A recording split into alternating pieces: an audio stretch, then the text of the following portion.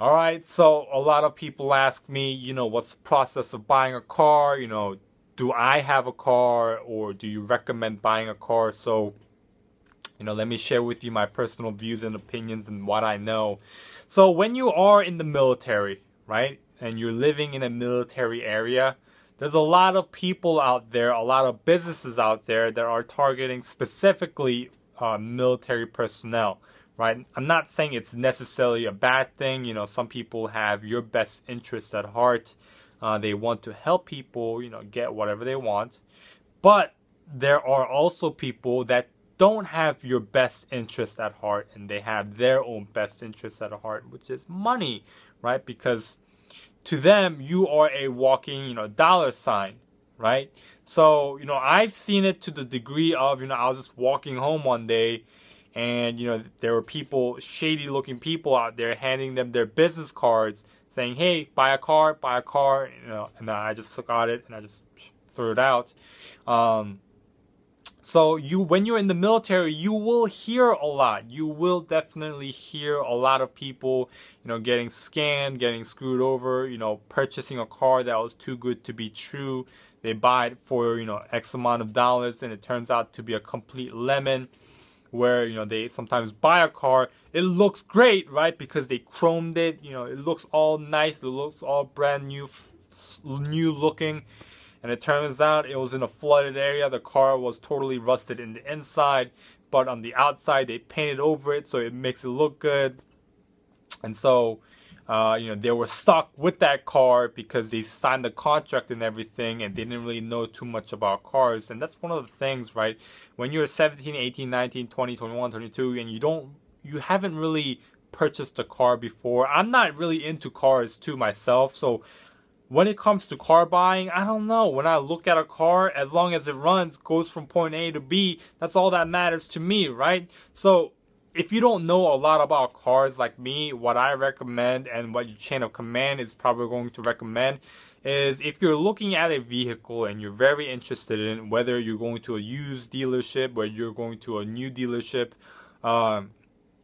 or you're just buying it from Joe Schmo off the street, bring somebody within your chain of command. Ask either, your first class or chief or somebody who's much older than you, who have more experience with cars, who know more about cars, and say like, hey, chief, or hey, petty officer, can you come with me? I'm interested in purchasing this vehicle, but, I don't know too much about vehicles. I don't know how an engine is supposed to sound. I don't know how the brakes are supposed to be. Hey, can you come with me and check this vehicle out, check this contract out, check the paperwork out, make sure that I'm not getting screwed over, make sure I'm not paying, crazy amount of interest every single month. And, they will help you, right? That's why your chain of command is there. So, process that you can take is either purchasing a used car from a person that you meet off the street, which I've seen some people do that way and it worked out for them, right? Or also buy a used car from a dealer, which also works out for them, or buy a new car, right? The reason why I personally don't have a car and I personally don't recommend you buying a car is personally for me, I work 12, 13 hours each day. So number one, I don't have a lot of time to like go out and stuff like that. Let's say I bought a car for, let's say, $5,000, right? It's going to last me like 3 to 4 years. I can't justify a $5,000 worth of use within my time in the military. Number one, I'm a very introverted person and I'm not very social, right? I don't really go out a lot, go to parties or clubs or whatever the case may be.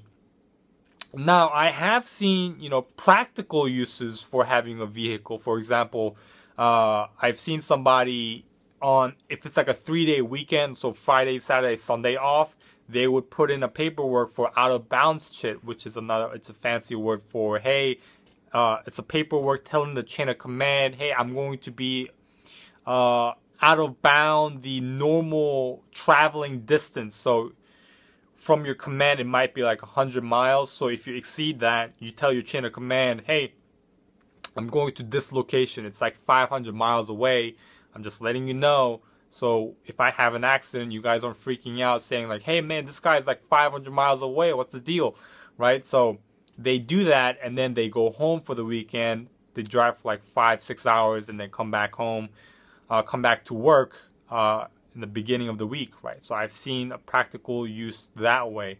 So they can see their family much more often compared to somebody who doesn't have a vehicle, right?